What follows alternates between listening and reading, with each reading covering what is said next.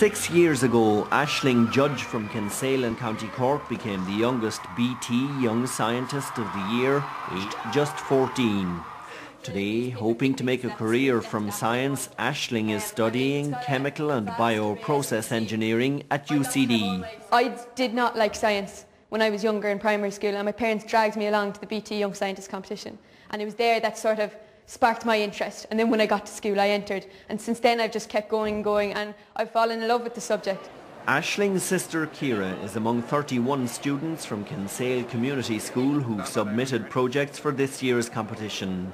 Ciara studied the effects of plant extracts on snails and worms for her project. I found that lavender had sped up the worms and slowed down the snails, and I contacted some experts about this, and they said it was probably because neurological differences between the two species. A record 3,842 students have entered this year's competition.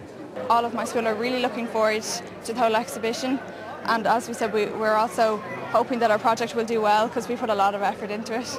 Our project, as you can see here, it's a homemade, cheap and viable way of turning waste plastic back into oil. The overall winner, announced Friday, will receive €5,000 and will represent Ireland at the EU Young Scientist competition next September. Pascal Sheehy, RTE News.